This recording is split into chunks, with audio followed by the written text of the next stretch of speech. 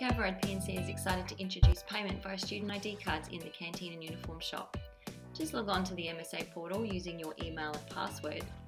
Click on the number beside the student's name, edit account, slide to the right and enter the student ID number located on their ID card. You can also set up daily spend limits and low balance reminders. Don't forget to save your changes. To put money onto their ID card, select the student's account and recharge. Enter the amount you want to load and proceed to payment. Remember, you can recharge using BPay or a credit or debit card. If paying by card, enter your details and click on Submit Payment. It's as simple as that. Refer to our website for more information on using My Student Account.